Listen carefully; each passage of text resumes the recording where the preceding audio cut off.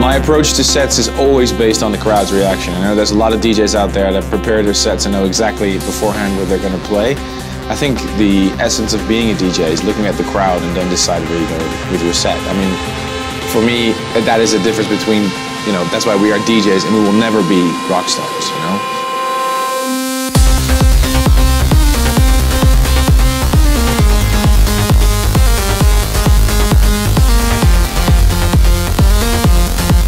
I saw some of my colleague DJs saying some really stupid things about comparing Las Vegas to Ibiza. Let me start by saying that there's no thing like Ibiza, and there's no thing like Las Vegas. I think there's nothing wrong with cities being unique, and I don't really understand the need to compare Las Vegas with Ibiza, because Las Vegas is so much bigger, there's so much more going on here.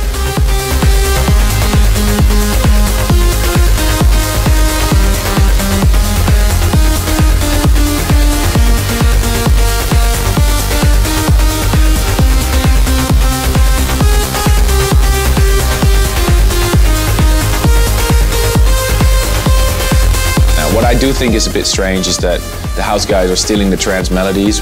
I think it's still trance, you know. Trance is so much more than just one type of music. It is very broad. If you listen to my set, it is a very broad range of music. And so I think there's a big future for trance, and so that's what I'm going to try and support.